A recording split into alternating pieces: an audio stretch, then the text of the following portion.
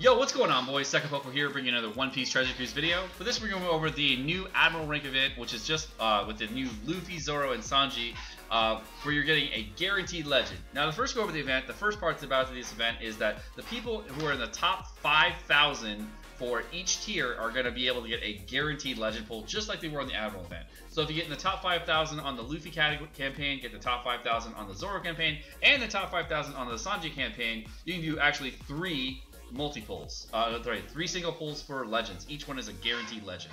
So that's very, very cool. In addition to that, they're actually adding something really, really cool to this. So the first thing they're adding is that in the top 2,000, Luffy is going to be another guaranteed legend pull. Zoro in the top 1,000 is going to be another legend pull, and Sanji in the top 100 will be another legend pull, which is really, really, really cool.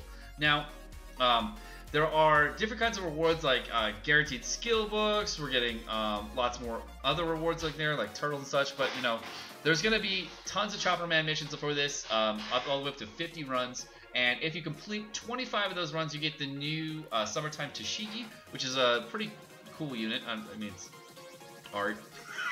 So there's that, and then there's half stamina times for three times throughout the week. One of those times for Zoro is really, really late at night for people in the United States. Pacific Standard Time, it's 2 o'clock in the morning, so that's really tough to do for the Zoro. But the Sanji and the Luffy are on respectable times for people in the States. If you are anywhere else, then it should be okay times for you. There are a lot of boosts to this Fortnite, and that's basically what we're going to be talking, not Fortnite, but this island.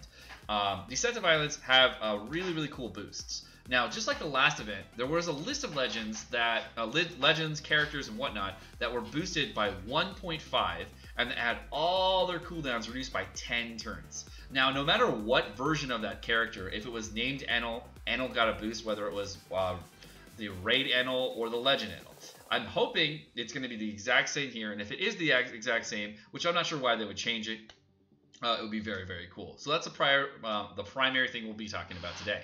So what I've done is actually compiled a really nice spreadsheet for everybody. So if you want to have a link to the spreadsheet, go ahead and hit the link in the description down below. You'll be able to play with this at your own leisure. Now this spreadsheet allows you to figure out what character is boosted, what color it is, and actually sort by the color. So if you wanted to say, hey, I want to see what red characters I can bring to the place, you want to say, okay, what blue characters I wanted to bring, you just sort by A to Z. On the blue column, you can sort, okay, I want to do a striker team, what strikers are boosted, and that allows you to do a lot of different types of teams. Question in chat was the story ones as well, and yes, any type, from the last time we did the event, any character with the same name, if it was Mihawk, it's any version of Mihawk, if it was Cavendish, any version of Cavendish, etc. That's how it was last time. Hopefully it'll be the same this time. So I've compiled the spreadsheet for everybody so you can actually build your teams and have a really easy way of doing so. So one of the nice things about this spreadsheet is that, let's say you really want to make a fighter team because you have that G4 Luffy and you really want to punch the crap out of something. Well, hey, here are the boosted units that are going to have 1.5 stats. That's 1.5 times attack, 1.5 times HP, and 1.5 times recovery. So you get mad, insane meteor heals, you're going to get crazy high HP so you can soak lots of damage, and tons more damage to last hit people with. So those will allow you to do way, way more damage. Now, just like the last event, they're actually going to make the units that are in this event be really, really optimal for speed teams for the runs. So if you did want to make sure that you have the best units possible, just make sure that you have some of these units in your team, and your runs will go okay. Now, this spreadsheet here allows you to create your own teams and find out what the most optimal route is. So as you see over here, I have an almost optimal team for a slasher team over here. We have Kizaru captain. So if I'm going to go ahead and set up the slasher set right here. You can kind of see it. Here are all the slashers that are boosted. Kizaru is boosted, Cavendish is boosted, Mihawk is boosted, Dofi is boosted, but Brook is not boosted.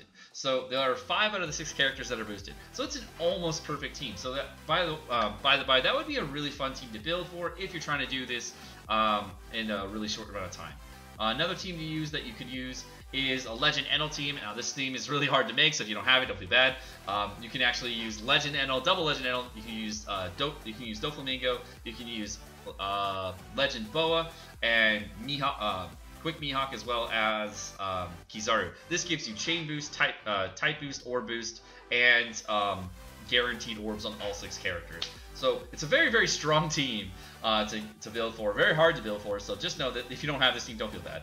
Now, most of the time what I do is actually bring Marco instead of Mihawk. That I might do depending on what we're going to do. But with this team, you can also bring the Blackbeard chip because it meets all the requirements. Another team you can actually use is a Croc team or Momonga team with an Inarashi friend captain, or you can use Croc friend captain, whatever you want to do. If you're going to do that, then you can actually get a large amount of damage in here. I'd say if you're going to use an Inarashi friend captain, you have 2 characters that are not boosted, because I do not believe Inarashi is boosted, but Croc is. Now, you get tons of damage on your Cerebral team. This is probably one of the least optimal teams, but it is a team that you can put together with a lot of free-to-play units, as well as some easy-to-get rare recruits that have been out for a long time. So it is a team, not the best team. It's probably one of the worst teams that you can make for Cerebral on this. Another team you can use is this Powerhouse team over here. This team is going to be probably primarily rounded around a what's it called? A Lucci captain and a Kainu friend captain. That allows you to have 2 sets of type boost and 2 sets of orb boost and orb shuffle as well. So you can make sure they can get those orbs from the Lucci. You can get orbs guaranteed from Fujitora. You can do lots of different things with damage, and all the characters are boosted. So it's a really strong team. Now, Garp is an interchangeable character. You don't have to have him on this team. There are other characters that you could bring here, like Jabra if you wanted to. You could bring Lucci if you were bringing a Kainu captain and Lucci friend captain. You could bring, or double a Kainu depending on what you're going to do. You could also bring Dancha Jiao for the HP cut and damage reduction. You could bring Blackbeard for another massive HP cut. There are a lot of different options here for the Powerhouse team, so it's probably one of the stronger teams, especially if you're going up against quick units when it comes to the fight. Not quick units, dex units when it comes to the fight. So definitely a very strong team for that. Another team you can use is a shooter team. Now this team is actually pretty interesting. It does revolve a lot around these legends here, so which is kind of interesting. You can use a Kizaru captain, which is going to be your shooter captain, double Kizaru captain for this. You have guaranteed orbs in your whole team. You can use Boa to give yourself a type boost, which is boost blue and yellow units. You can use Kuma for reducing chain and bind, making sure that any chain or bind comes out, you're going to be okay. You have an orb boost from your what's his name, Van Augur, which is the only character that's not boosted on this team. Unfortunately, in the entire shooter column, there is actually only 1 orb booster, and it's Aokiji. And I think Aokiji's a no, he's a type booster. Sorry, there aren't any shooter orb boosters that are boosted. There is another shooter type booster, but there's no shooter orb boosters that are boosted. That's hard to say. It's a ton of orb boosters that are boosted. So it is difficult to build for as far as shooters go. So just know that this was the best option that I could bring.